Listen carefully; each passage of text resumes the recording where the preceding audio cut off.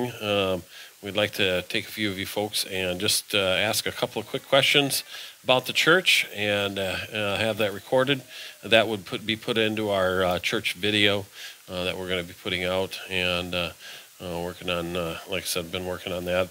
I think we've got 2 of the videos done completely, and we've got a few more videos we're going to try and make all together. So if you are willing to do that, that would be helpful. What's that? It won't be on the post office wall. Amen. You won't. I promise you that. It will be on the internet. It gets put on YouTube, and it will be on there, and others will be able to see it and all that. But just little things, little snippets about the church is all we want to record real quick. So if you're willing to do that after the service, come see me. Luke chapter number 2, and obviously there's a reason why, being that it's Christmas Eve. By the way, I mentioned this recently. I don't remember in the last couple of weeks here. I know, and I hope you know, that Jesus was not born on December 25th, all right? There's some proof that he was actually born it would have been either March, April, or September, October is actually kind of where he would have been born. But that being said, I'm not going to be dogmatic and say, bless God, this is when he was born. We do know this. We know he was born. Amen. That I'll be dogmatic about. That I will, there are some fighting words, if you will. I will, defend that Jesus Christ was born here on earth.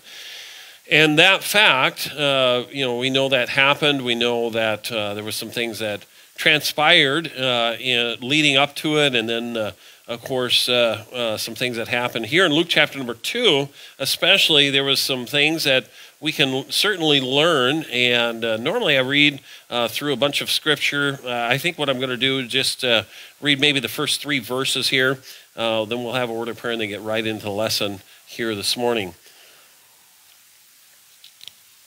Excuse me. Luke chapter number 2, and beginning there in verse number 1. It says this, and it came to pass in those days that there went out a decree from Caesar Augustus that all the world should be taxed. And this taxing was first made when Cyrenius was governor of Syria. And all went to be taxed, every one into his own city. And the title of this Sunday school lesson is Lessons to be Learned at the Nativity. Lessons to be learned at the Nativity. Let's go to the Lord in prayer. Heavenly Father, Lord, we do thank you and praise you for all that you do for us. Lord, thank you for each one that's able to be here. Lord, I know there's some that have sickness. Lord, some that are spiritually sick as well. But Lord, we're thankful for those that were able to make it here this morning. And Lord, I just pray that you'd touch hearts and open up our eyes, Lord, our spiritual eyes, Lord, here this morning. Lord, that we'd be attentive and, Lord, not miss out on these things that we look at here today. And Lord, I just pray that you'd guide and direct my lips and my words. And Lord, I pray that you'd help me say those things that are needful, Lord, that are pertinent to this lesson. And Lord, that would be applicable to each and every person that's here. Bless now your word. Lord, bless your people. We'll be sure to give you all praise and glory for what you're about to do here in this morning. In Jesus' name we pray. Amen. Before I forget, by the way, there's cookies downstairs. Is that right? Okay, not for everybody, all right? All the adults running, pushing kids out of the way, amen, pushing them down the stairs. Don't do that, all right? But all the teenagers, after the Sunday school hour, you'll have a few minutes to go downstairs, and it's in the teen area, which is downstairs here, kind of in that back corner there in the fellowship hall. But I think it's on the table. Is that right? It's either on the table or in the kitchen. Okay, we'll figure that out, or you guys can figure it out. Smell around for the cookies, amen. You'll find them. But yeah, teens will find cookies. Oh, this cookie, amen. But anyway, so after between Sunday school and church, all of you that are in, it'd be 6th grade on up to 12th grade. So junior and senior high, all of you can certainly get in there and accomplish that. And my unplug. Oh, okay. Maybe something came unplugged. Okay. Oh, okay. All right. Lessons to be learned, though, at the Nativity. There's a number of things that happen that transpire there when Jesus is born. And But one of the things that we first want to look at, and that is this. Number one, God orchestrates all things. God orchestrates all things. You know, the fact that, I mentioned this, there was I think it was Wednesday night, I mentioned about, it was a miracle that there was a taxing that went out, you know. That taxing was first made a decree by Cyrenius when he was governor. Then Caesar Augustus becomes the ruler, and he makes a decree. Hey, this is what I want you to do. Go to your city. And had he not made that decree, you think about this, Joseph would have had no reason to bring Mary down to Bethlehem. That was something that was orchestrated by God. Everything we have to realize in life is orchestrated by God. Amen? Yes, we know there is, and I'm not going to get into it this morning, there's God's perfect will, and then there's also God's permissive will, all right? I'm not going to get into that discussion this morning. That's not the purpose of that part of that lesson. But certainly we know there is a desire, a goal for the Lord to accomplish something, and that is exactly what he does. He lines things up. He orchestrates things. You know, the things that are happening in this world aren't happening by happenstance. You know, it wasn't like somebody like, oops, I just figured this out. No, God allows many things to be discovered. You know, for instance, technology. Who would have thought, you know, here we can watch, you know, praise the Lord for technology. I've mentioned that not too long ago. This doesn't replace being here. Amen. Praise the Lord for this. If you're sick, you know, like Brother Rick, we hope you're watching. We're praying for you. Amen. But the reality of it is, if you're feeling well, be here. Amen. You know, there's a football game that'll be going on in about a half an hour. Guess what? Somebody's going to win. Somebody's going to lose, whether you watch them or not. That football game has no eternal value whatsoever. And some people are like, oh, well, we got to watch the Packers. Look, I love the Packers. I love watching the Packers. Amen. I love cheering them on. I love screaming at the TV and, you know, yelling at the umpires and yelling at the players and all that. I have fun with it. Amen. But I won't miss the house of God over a game. Amen. Why? This has eternal value. You had your hand up. Yes, sir.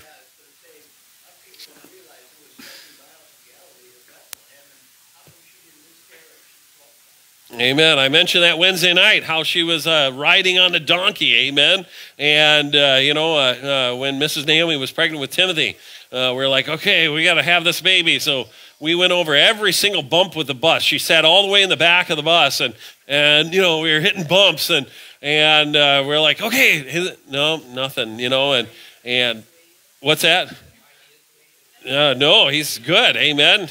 He came at the right time, amen. And but praise the Lord, it was amazing that as far as the how God orchestrated everything that happened.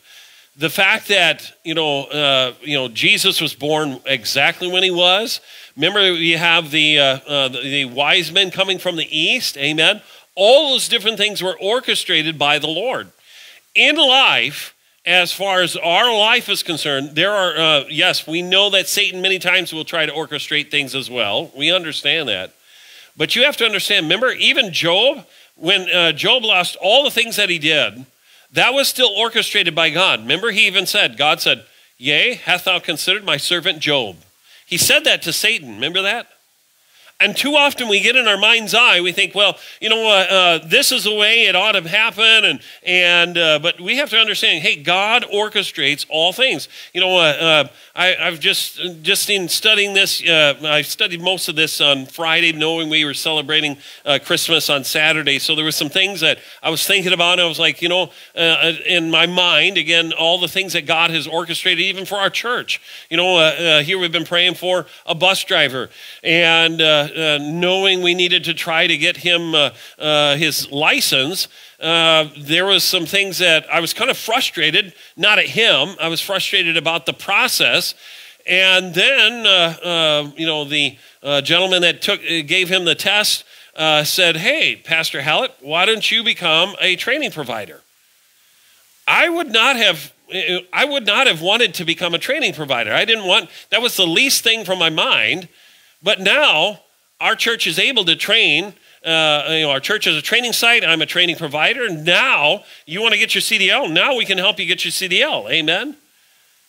But it was because the Lord allowed some things to happen, and I had a conversation with another gentleman. Sometimes we think in our mind's eye, we think, well, this is the way it ought to happen, and then we have to understand. It's like that saying, hindsight is always 20/20, isn't it? And you look back and you're like, oh, now I understand why God allowed this. Amen. And you and I as Christians need to understand that God does orchestrate every single thing. We may not always like how he orchestrates things. Amen. We may not always like the outcome of things. I'll guarantee you, Job wasn't like, oh, great. Hey, my kids died. Hey, I lost my source of income. Oh, wow, I lost most of my servants. Wow, this is great. He wasn't doing that. I guarantee you that. But he did say this, the Lord giveth and the Lord taketh away. Blessed be the name of the Lord. Hey, God is in control of my situation. God is in control of everything that's going on, and that's exactly what happened here.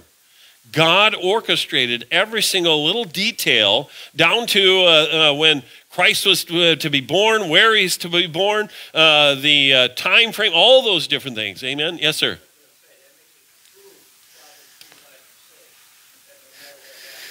You got to trust in the Lord. Amen. Amen.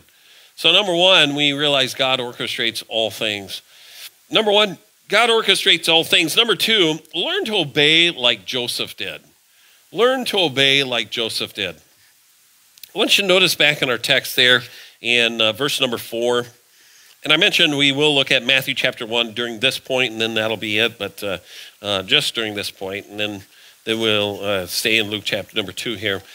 But in Luke chapter number 2 and verse number 4, it says this, and Joseph also went up from Galilee out of the city of Nazareth into Judea unto the city of David, which is called Bethlehem, because he was of the house and lineage of David, to be taxed with Mary, his espoused wife, being great with child. And so it was that while they were there, the days were accomplished that she should be delivered. And she brought forth her firstborn son and wrapped him in swaddling clothes and laid him in a manger because there was no room for them in the inn. Then look with me at Matthew chapter number 1. Matthew chapter number 1. And notice in verse number 18. Matthew chapter number 1, verse number 18. Now the birth of Jesus Christ was on this wise, when, as his mother Mary was espoused to Joseph, before they came together, she was found with child of the Holy Ghost.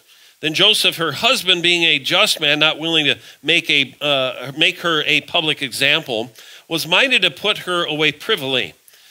But while he thought on these things, behold, the angel of the Lord appeared unto him in a dream, saying, Joseph, thou son of David, fear not to take unto thee Mary thy wife, for that which is conceived in her is of the Holy Ghost. She shall bring forth a son, and thou shalt call his name Jesus, for he shall save his people from their sins. Now all this was done that it might be fulfilled, which was spoken of the Lord by the prophet, saying, behold, a virgin shall be with child, and shall bring forth a son, and they shall call his name Emmanuel, which being interpreted is God with us. Then Joseph, being raised from sleep, did as the angel of the Lord had bidden him, and took unto him his wife, and knew her not till she had brought forth her firstborn son, and he called his name, what? Jesus. Nowhere do you ever see in the scriptures, there's not much that's said about Joseph. I was going to preach a message about Joseph, and then the Holy Spirit led a different direction anyways for this morning. But one of the things that we need to realize, the things that we do know about Joseph, there's not much said. We know he was a carpenter. We know that. We know that he was of the lineage of David. Amen. We know that. But other than that, we know he was a just man because it says there, in he being a just man and not willing to make her a public example, so there was, he believed in justice, righteousness, doing what's right. He was concerned about that which was right. But never do we see him interject his own opinion or his own desire. we never see him. We do know he was willing to, put Mary away privately. He didn't want to. There was a balance there between justice and mercy. He was trying to find that perfect balance, and it came to him through this dream that he was able to perfectly find that balance. But you and I, as Christians, need to realize the example of Joseph here. He learned to obey, not knowing what every single step would take, where every single step would take him, not knowing what everything that he was asked to do would require of him. Here he is. He's supposed to marry this lady named Mary, a young lady. I'm going to say a virgin. We'll do it that way. This virgin, Mary, and he was planning on marrying her. Then all of a sudden, he finds out she's pregnant. I don't know about you, if you that are married, if you'd ever found out that your soon-to-be wife was, pregnant before you got married, you're like, whoa, hey, wait a second, we didn't do anything, amen? It caused concern, amen? And so I'm sure there was some of that weight that's on his mind, but he here's what the Lord says there in Matthew chapter number 1 and in Luke chapter number 2, he certainly says, okay, here's what is required, but this is what I'm going to do. He certainly is willing to obey what the Lord tells him to do. Hey, take Mary. Don't do anything with her. The child that is in her, that's of the Holy Ghost, and you're to call his name Jesus. Could you imagine? We have my son, my oldest. Before Miss Naomi and I got married, one of the things we discussed was children. We didn't talk about exactly how many. We kind of said, hey, it would be nice if we had, the discussion we were talking about was about a dozen kids. That was our plan. That was what our desire was. And, of course, we know the Lord had other plans. And but one of the things I told her, I said, I'd really like the name Timothy. I would like to name our first son Timothy. And I said, I like the name Shauna. I said, I'm not sure about the spelling, but I like the name Shauna. And if we could name our first son Timothy, name him Timothy the third, and our first daughter Shauna, I'm fine with that. And she said, well, I like the name Thomas. So the second boy, can we name Thomas? And the second girl, can we name Cheyenne? We're like, yeah, that sounds great, amen.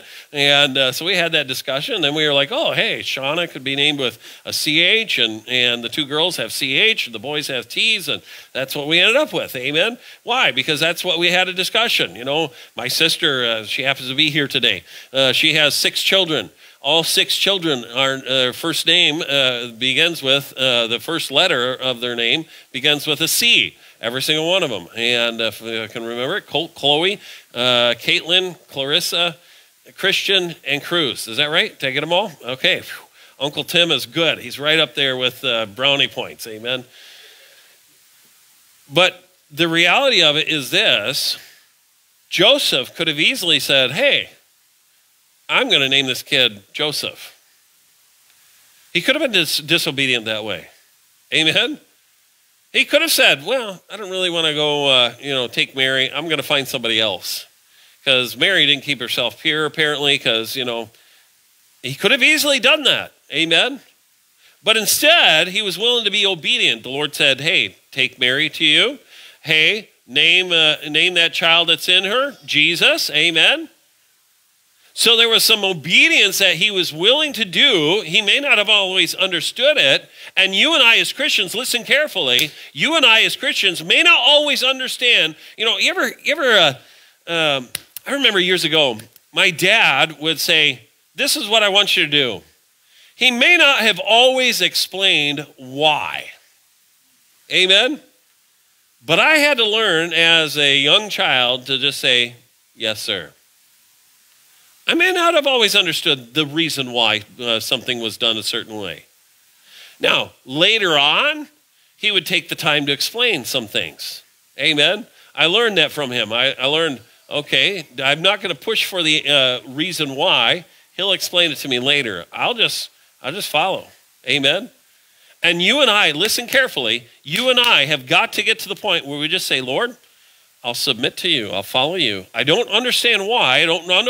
I cannot see beyond the bend or around the corner there. But Lord, I'm just going to follow you and I'm going to obey you and watch what God will do. You and I have to get to the point, though, where we learn to obey just like Joseph did. He didn't sit there and argue with the Lord. He didn't sit there and say, well, I want my opinion to be heard. He was just willing to say, okay, Lord, I'll submit. I'll follow. And you and I have to be willing to follow and obey like Joseph did. As far as the lessons to be learned there at the Nativity, first of all, number one, God orchestrates all things. Number two, learn to obey like Joseph did. Number three, you need to seek the Savior like the shepherds did. You need to seek the Savior like the shepherds did. Look back in our text there in Luke chapter number 2. As I said, we're not going to look at Matthew anymore. Luke chapter number 2, though. Beginning there, verse number 8. Luke chapter number 2 and verse number 8. And they were in the same country, shepherds abiding in the field, keeping watch over the flock by night. And lo, the angel of the Lord came upon them, and the glory of the Lord shone round about them, and they were sore afraid. And the angel said unto them, Fear not, for behold, I bring you good tidings of great joy, which shall be to all people. For unto you is born this day in the city of David a Savior, which is Christ the Lord. And this shall be a sign unto you. Ye shall find the babe wrapped in swaddling clothes, lying in a manger. And suddenly there was with the angel a multitude of the heavenly hosts, praising God and saying, Glory to God in the highest, and on earth peace, goodwill toward men. And it came to pass as the angels were gone away from them into heaven, the shepherds said one to another, Let us now go even unto Bethlehem, and see this thing which is come to pass, which the Lord hath made known unto us. And they came with haste, and found Mary and Joseph and the babe lying in a manger. And when they had seen it, they made known abroad the saying which was told them concerning this child. One of the things that they did is they were willing to seek where the Savior was at. They weren't willing to just say, oh, great, yeah, they told us, those angels told us where he's at. We'll just trust him. We'll trust that he's in Bethlehem. All right, that's good. They didn't do that. Instead, they were like, oh, hey, let us go now. Hey, guys, let's go together. Hey, let's go seek the Savior. Hey, we know he's here, amen. We know he's in Bethlehem. Let's go find him, amen. This last January of 23, it's hard to believe, we are one Sunday away from the end of this year. Where has 2023 gone, amen? Yep, it has flown right by. But at the beginning of the year, I challenged every single person to read their Bible through in 1 year. I don't want a show of hands right now, all right? But if I were to ask, how many actually read your Bible through in 1 year, this last year? How many have actually read their Bible through? You'll be amazed, by the way, the more you read your Bible through. I've read my Bible through, probably at least 25, maybe 30 times in my lifetime, something like that. Since I've been pastoring, I read it through every year. I'll admit, I tried doing the 6-month thing, and I failed. All right, that's something I did try, and I failed. But I did finally finish it within that year. And generally, I've said this before, if you read 4 chapters a day, you begin on January 1st, you just read 4 chapters a day, you'll be done by mid-October with the entire Bible. Then usually what I do is I go back to the book of Proverbs and Psalms and a few other books maybe that the Lord lays on my heart that I'll read. But the important thing is this, and I said all that to say this, just like the shepherds went to seek the Savior, this is how you and I seek the Savior. The problem is a lot of Christians know enough about the Bible to bug them, but not enough to bless them. Amen? They know, oh yeah, they know Proverbs 3, 5, and 6. Trust in the Lord with all thine heart. But they don't know any rest of that chapter. There's some more in that chapter that's really good. Even the verses just before that is very good. Amen? The problem is that a lot of Christians don't know it because they don't seek the Savior. You and I have got to get to the point where we're willing to say, Lord, I'm going to seek you. You know, you ever played a hide and go seek? Amen. Remember that game? It was a lot of fun, wasn't it? I was never one to give up when somebody was hiding, and I was never one to even give up my position if somebody was trying to seek for me. But playing hide and go seek, I didn't want to give up. Why? I wanted to make sure I found everybody. Man, I'd look in every crook and cranny and, under every chair and closet and clothes and piles of clothes. And I remember one time, I think, I don't remember if it was Todd or if it was one of our neighbor kids that we were playing hide and go seek in our basement. Our basement was just full of stuff, and there was a pile of stuff, and one of them hid under this pile of whatever it was. I don't remember what it was, if it was clothes or bags or something, and one of them hid underneath there. But it took me a while, amen. I kept going near it. I'm like, kept listening, and finally I realized, I'm like, oh, that's where the person's at. But that's the tenacity and the stick-to-itiveness, if you will, of being willing to say, you know what, I'm going to seek for the Savior, and it may cost me something. It may cost me some time. It may cost me some energy, but it's valuable enough to me to be able to seek for the Savior. The problem with a lot of Christians is they want all the blessings of God. They want, and this is, please don't misunderstand me here this morning. This is not prosperity gospel, all right? But there are principles. If you follow those principles, God will bless. Amen? You ignore those principles, God will not bless. It's in God's word. Amen? And you and I have to get to the point where we say, okay, Lord, I'm just going to follow you. I'm going to obey your word. I'm going to obey what you've said. And Lord, I'm going to seek you like the shepherds did. I'm not going to just take somebody else's word for it. I'm going to seek you and find you and be able to worship you. By the way, we can worship him as we read the word of God. Amen? Problem is that we've got an idea of worship as something where we're doing this. That's not worship. That's drawing attention to self. Amen. And you and I have to be willing to say, Lord, help me to seek you like the shepherds did. Lord, help me to find you.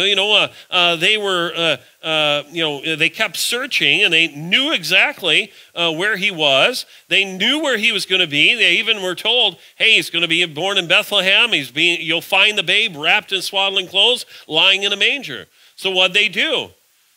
They went and they found him lying in a manger, wrapped in swaddling clothes. Amen. And that's what you and I have to be willing to do. Say, Lord, would you help me to search for you? And Lord, help me to find you like the shepherds did. Oh, we see there we need to seek the Savior like the shepherds did. So some lessons to be learned from the nativity. Number one, God orchestrates all things. Number two, learn to obey like Joseph did. Number three, seek the Savior like the shepherds did. Number four, learn to give God the glory for all things. Learn to give God glory for all things. In Luke chapter number 2, notice in verse number 14. Of course, this verse 13 leads up to this. It says, and suddenly there was with the angel a multitude of the heavenly hosts, praising God and saying, by the way, they weren't singing, amen. We had at the adult Christmas party, there was a trick question. We had a trivia thing, and one of them was, what were the angels singing, amen. And we heard some different answers, and a couple of them were humorous because I was like, either they don't know their Bible or they're just trying to be funny, amen. But they never sang, but they did say this, verse number 14. Glory to God in the highest, and on earth peace, goodwill toward men. Their desire was that God would get all glory, amen. We need to learn to give God all the glory for all that he's done. Amen. This last week, we had a funeral. I had a funeral that I had to officiate at, and it's a gentleman that I may have met. I couldn't remember if I'd met him. I think I had. It would have been at a funeral that I did. I think it was for his mom, if I remember correctly, about 7 years ago. 6 or 7 years ago. And the family said, hey, he died of a heart attack. He was 64 years old, died of a heart attack. Can you come do the service? I said, sure. So did the funeral for them, and I was praying. I had some other folks praying. I think Wednesday night I mentioned about it. So I said, hey, would you pray that we'd see souls saved? And on Thursday, there were 5 people that had raised their hand, that they had invited Christ into their heart during the service. So praise the Lord for 5 souls, amen. And I want to give God the glory for all that. It's not me, it's not us, amen. It's God doing a work through us, amen. And you and I as Christians have to get to the point where we learn to give God glory for all things. I praise the Lord for Brother Jensen being able to get his CDL, amen. Praise the Lord. Again, we're trying to start the bus route back up soon and starting to get that going again. Why? We want to see souls saved. We want to reach into homes and through the bus route, be able to see more folks saved and see what God will do. Amen. But we want to make sure that God gets all the glory for it. It's not us. Amen. So we'll learn to give God the glory for all things. Number 1, God orchestrates all things. Number 2, learn to obey like Joseph did. Number 3, seek the Savior like the shepherds did. Number 4, learn to give God the glory for all things. And lastly, number 5, be willing to learn some things and hide them in your heart like Mary did. Be willing to learn some things and hide them in your heart like Mary did. Look in verse number 19 of our text here.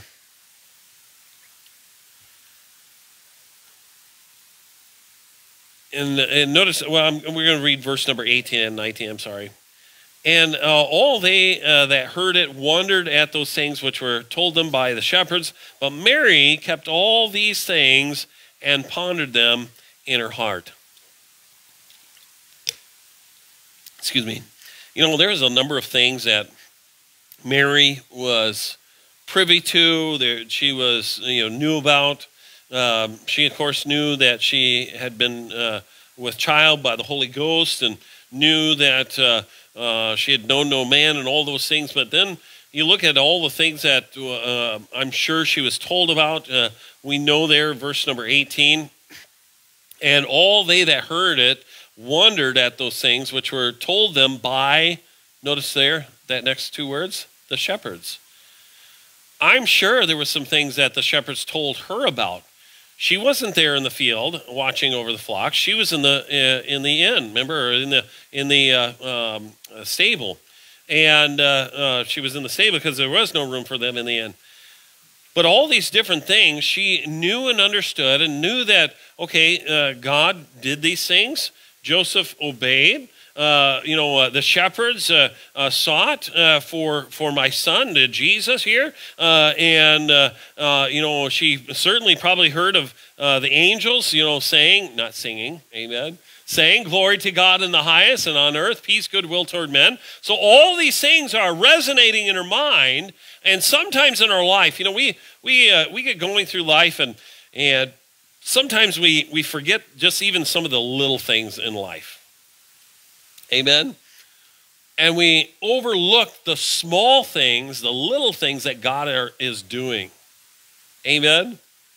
Sometimes we get so enamored with, we like to see headlines, don't we? Humans are strange people. If there's any kind of suffering, if there's any kind of, something where, it's headlines, hey, 10 people died, people are like, oh, let's look at that. What is there video on that? It's like, man, 10 people just died in this accident and you're looking for video for it? Come on. But Christians kind of do the same thing. They want to see the headline things and they miss the little things that God is doing. For instance, Mary, she wasn't one that was trying. Remember, she didn't ask for this to be given to her. She didn't ask for, even when, the angel had come to her and told her, when he told her, Elizabeth was pregnant and all that. Remember that? She didn't sit there and say, wow, you got something great when you got me. Thanks, Lord. No, as a matter of fact, just the opposite happened. She was like, why me? That's in essence what she was asking. Why do you consider me? But you and I have to be willing to get to the point where we think about all the little lessons that God is trying to teach us. And sometimes, again, there are some people, it's like, neon lights, God's trying to teach them a lesson, and they're missing it. Amen? And others, all they see is that little sign, that's on the side of the road that you're driving by at 80 miles an hour. And you saw it, and you're like, oh, wow, that's what that sign is. Amen? There are some people that catch those little signs, but others miss the big neon signs. And you and I have to get to the point where we're like Mary and we're willing to say, okay, Lord, there's something you're trying to teach me here. There's some things I need to learn. Lord, I don't have it all. By the way, none of us, your pastor included, has arrived. None of us have gotten to the point where we say, hey, that's it. I don't need to learn anymore. Amen? We've got to have a teachable attitude. That's exactly what happened with Mary. Always see there, be willing to learn some things and hide them in your heart like Mary did. Amen. A lot of good lessons there to be learned at the Nativity. I hope you'll learn those things here today. I know it was a little bit different type of a lesson here this morning, but I hope you'll learn these things and hide them in your heart. Amen. All right, let's be dismissed in a word of prayer. Heavenly Father, Lord, thank you so very much for meeting with us during the Sunday school hour. Lord, I pray that you would help us to learn these lessons, Lord, that and apply them to our own heart and our life here from the nativity scene. Lord, help us to realize that it can help us to have a closer walk with you, Lord, to be able to be more attentive to what you're trying to teach us. And Lord, even knowing that you're just in complete control. And Lord, I just pray now that you'll continue to work in our hearts and lives. Bless now the preaching service this morning. Lord, I pray you'll speak to hearts. Lord, I don't know every single heart, but maybe there'll be somebody here this morning, Lord, that don't know Lord Jesus Christ as their personal Savior. Lord, I pray that today would be the day of salvation for them. Bless now our preaching service in just a few moments. In Jesus' name we pray. Amen. All right, you have a few minutes before the preaching service begins.